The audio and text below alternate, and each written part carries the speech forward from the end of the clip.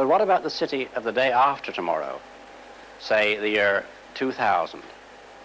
I think it will be completely different. In fact, it may not even exist at all. Oh, I'm not thinking of the atom bomb and the next Stone Age. I'm thinking of the incredible breakthrough which has been made possible by developments in communications, particularly the transistor and, above all, the communications satellite.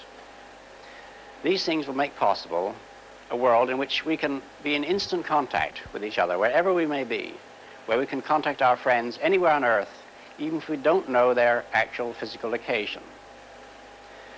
It will be possible in that age, perhaps only 50 years from now, for a man to conduct his business from Tahiti or Bali just as well as he could from London. In fact, if it proves worthwhile, almost any executive skill, any administrative skill, even any physical skill, could be made independent of distance. I am perfectly serious when I suggest that one day we may have brain surgeons in Edinburgh operating on patients in New Zealand.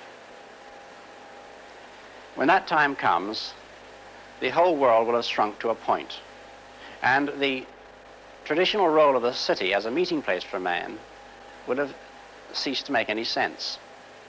In fact, men will no longer commute, they will communicate. They won't have to travel for business anymore, they'll only travel for pleasure.